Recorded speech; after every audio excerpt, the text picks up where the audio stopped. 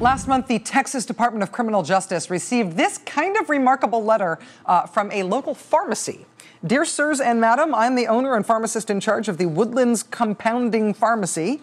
Based on the phone calls I had with the Texas Department of Criminal Justice regarding its request for these drugs, it was my belief that this information would be kept on the down low.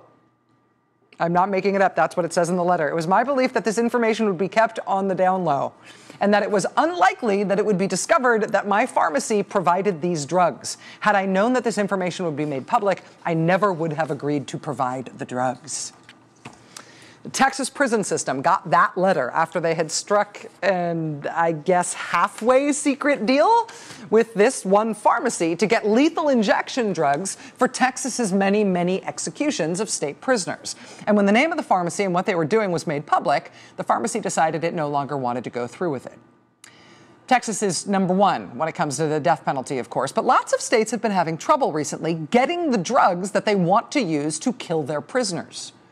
Many of the companies that make those drugs, the drugs the states were using to kill their prisoners, no longer want their drugs to be used for that purpose. So companies are refusing to sell states these drugs that they've been selling them for years.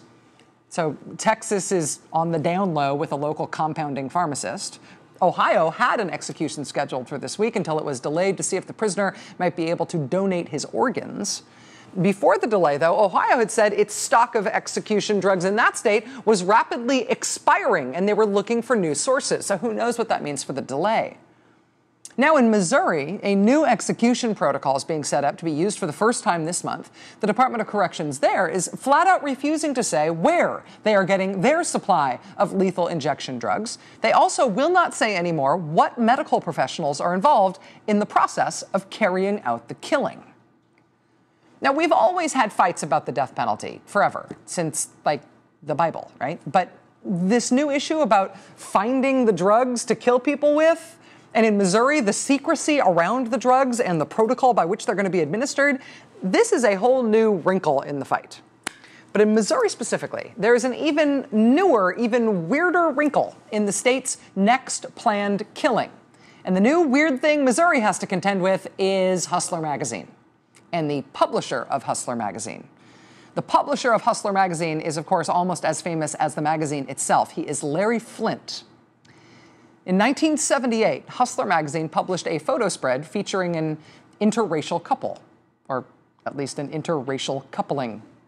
At the time that spread came out, a white supremacist neo-Nazi serial killer named Joseph Paul Franklin was in the midst of a multi-state killing spree that involved him singling out his victims on the basis of race and religion. For example, he staked out a bar mitzvah outside St. Louis and shot people as they left the temple. He shot two young cousins in Cincinnati just because they were black. He confessed to shooting civil rights activist Vernon Jordan because he says he saw Mr. Jordan near a white woman. That one was in Indiana. Again and again, he specifically sought out interracial couples to attack and murder. And when he saw that interracial pornographic feature in Hustler magazine, the neo-Nazi serial killer decided that Hustler magazine publisher Larry Flint also had to die. So the neo-Nazi serial killer essentially stalked Larry Flint, tried to find a place where he might be able to kill him. He learned that Larry Flint was going to be at a courthouse in Georgia, appearing in one of his many, many trials for obscenity. And Joseph Paul Franklin went to that courthouse, and he laid in wait. And when he had Larry Flint in his sights, he shot him with a hunting rifle. He paralyzed Mr. Flint from the waist down for life. That was 35 years ago. When police finally caught up with the killer, they tried and convicted him for 8 different murders. Although he says he killed many more than that. He says he killed upward of 20 people. They never prosecuted Mr. Franklin specifically for shooting Larry Flint, but he confessed to that shooting and he was sentenced to death for his other crimes. And he is the killer for whom the state of Missouri is now refusing to say exactly what they're going to do as their means of killing him. They will not say what it is they're going to use to end his life, where they got it, or who will administer it, or how. The state has set an execution date for him for Wednesday of next week. And now, Larry Flint, publisher of Hustler magazine, is working with the ACLU to try to stop the execution. Larry Flint fighting to save the neo-Nazi who shot and paralyzed him. He is our guest for the interview tonight. Stay with us, seriously.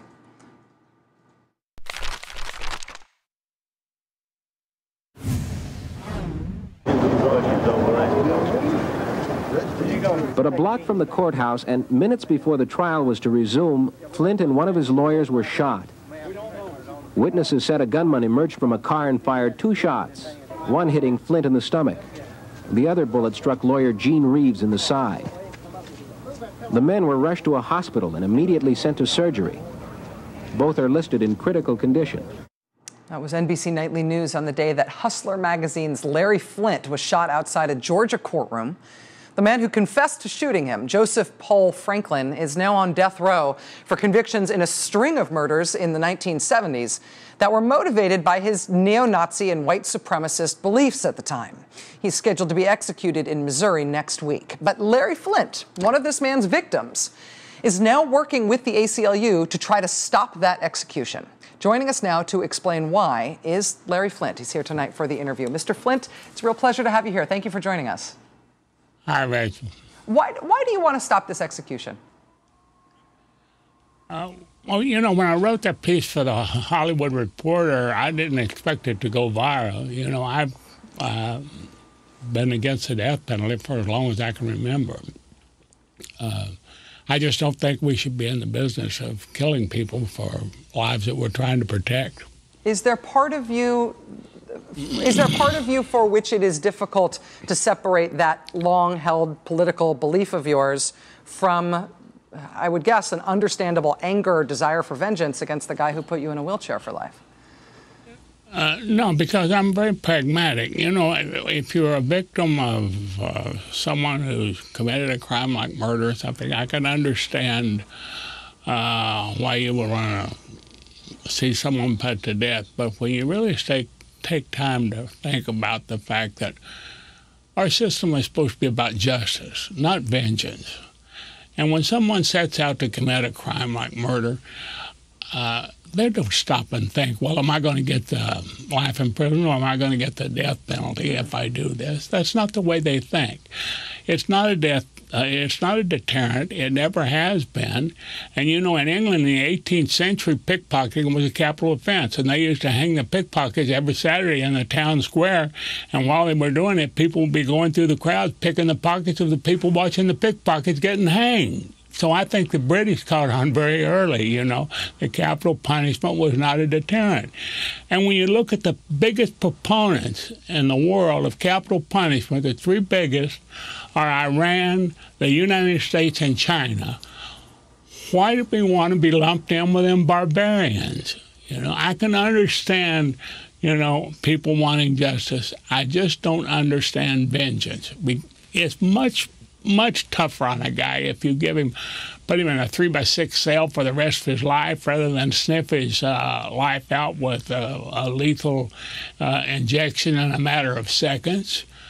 But as far as how they're putting these people to death, I want to remind you, Rachel, that a few years ago down in Florida, they was having trouble with the electric chair, and they kept hiding the issues because people were actually burning up, getting caught on fire, and there was a lot of suffering. They weren't dying right away, and I think maybe Florida has solved that problem by now.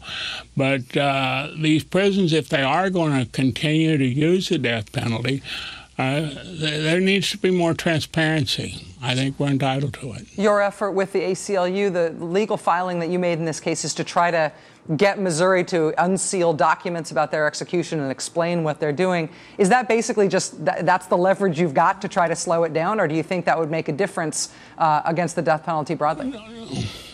No, I think it'll make a difference because the more clatter, the more attention we get. You know, anesthesiologists are supposed to be administering these drugs. They're supposed to be board certified. They take an oath. They're not supposed to be, you know, killing people for fun. And I think all of that needs to be exposed. Larry Flint, the CEO of the Flint Management Group, who's been very kind to this show and very generous to us over the years, sir, just in terms of your willingness to come and be here and talk to us. Thanks for helping us understand this tonight, sir. Thank you, Rachel. I appreciate it. All right. If you are in need of a